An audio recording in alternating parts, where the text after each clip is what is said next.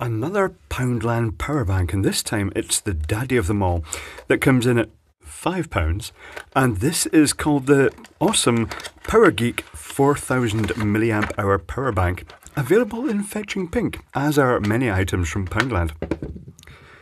So it comes with the charging lead, it comes with instructions. I've not read the instructions, I rarely do. This unit, I have tested it. So the 4000 milliamp hour capacity, I tested it and it came up. I charged and discharged, it came up at 3.3 amp hours, so not quite the rated capacity unless it's actually using a regulator, an actual switch mode power supply to charge the bank of batteries in here from the charging port. And I say bank of batteries because if you hold a bright light under this, you can clearly see three what look like 18650s inside. It's got a power level meter on it with the LEDs, 4 LEDs. Excuse me one moment. There we go. And it's got a LED here, double click lights the LED, useful enough, quite a handy function. So when you test this, it's rated to charge at 1 amp, which it does, and it's rated to put out up to 1 amp, which it also does. Let me plug this in and demonstrate that. So I'm going to plug in my load here. I'm going to zoom down so you can actually see this. And I shall reset it down. So if I go up to 1.48, it's well and truly dipped. If I go up to about this meter displays, it updates so slowly, it's quite annoying actually. I can go up to about 1.2 on this before the voltage starts dipping. So it's at 1.2, 1.24, the voltage is holding at 5 volts.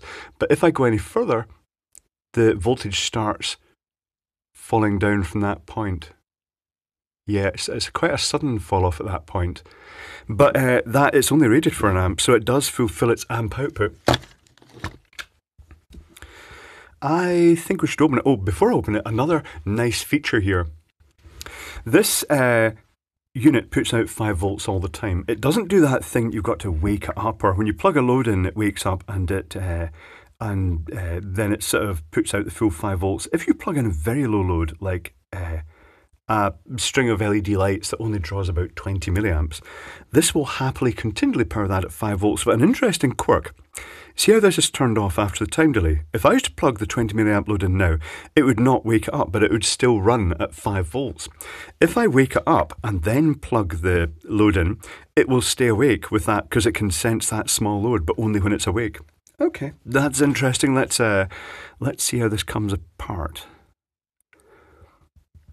If I can get it apart easily. I've not opened one of these, so oh, this looks promising. Going in at the rear end here. It'll be good if this does open in a convenient manner, which it does look like it's doing. Will it be reclosable? Because if it is, it may actually be quite a good case. Right. So here are the cells, and it says on the cells, rather optimistically, it says 1350 milliamp hour. The little chip in there, oh look, it's got proper protection and everything. Can I get this out? Is it glued in? No, it's not glued in. Let's whip the whole lot out. There's a wee button. There's the 4 LEDs. They've got some glue to hold the batteries in. I did notice that there's this big void at the bottom of the case. I wonder why.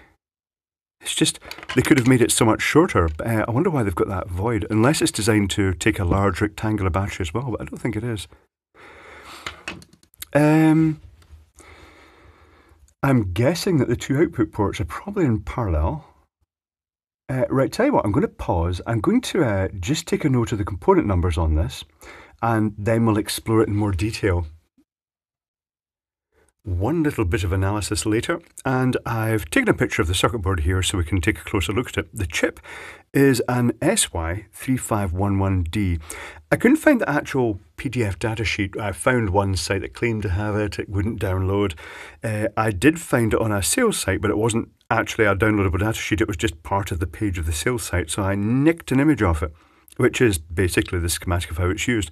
So this chip does have the little metal pad underneath for heat sinking, and it's interesting to note that when I loaded it up at about 1.2 amps, and used the thermal imaging camera on it.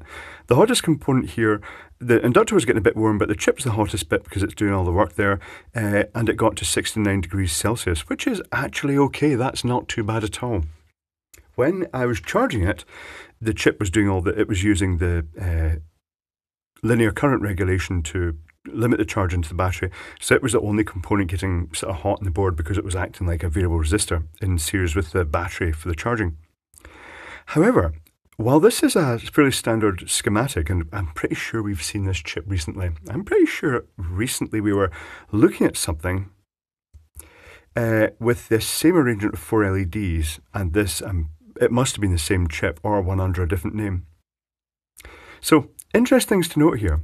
It is pretty much as the schematic shows here. It's got the inductor, it's got the USB coming in has a filter across it, 1 ohm, 1 microfarad. And that's, where is that? There's the 1 ohm, and there's the capacitor across the input from the micro USB connector.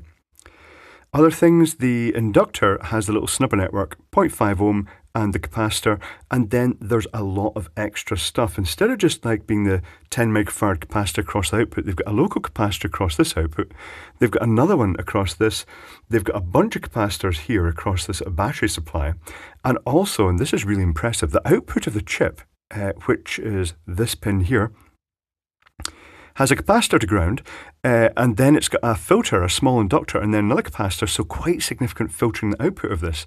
And then they go one step further. They're not just relying on the chip to protect the battery here.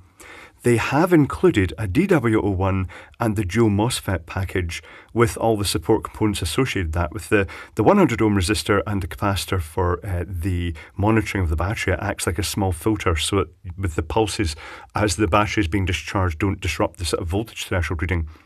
And then the 1K resistor over here that is part of the overload detection. If something happens and it gets shorted out, it will automatically disconnect the battery until that short is cleared. So it's actually really quite good. The other thing here, the LED with its 33 ohm resistor in series, that is easy to change if you want to change the LED to a colour you prefer. Other things worthy of note here then, the case.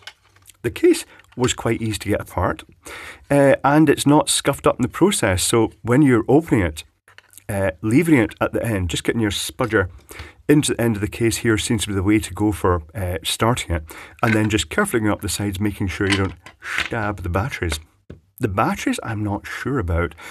It does say 1,350 milliamp hour, but I didn't get that. I got about 1.1 amp hour. And people say, well, maybe they're just off spec, or maybe they're reconditioned, recycled batteries. And if they were recycled batteries, if they're taken out of other equipment, they are all matched by the look of it. Then I wouldn't actually have a problem with that because they've still got plenty of capacity for an application like this.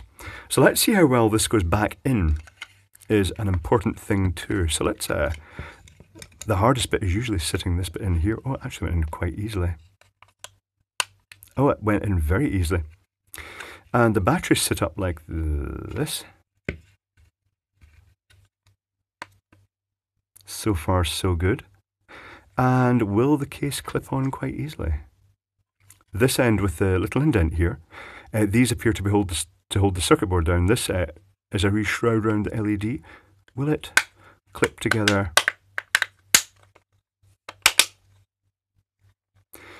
Well, if you lay the wires in correctly, yes, it will clip in. Yeah, so this is openable and closable. You can open this and put your own batteries in, and to all intents and purposes, looking at it, the chip doesn't overheat when it's putting its 1 amp output.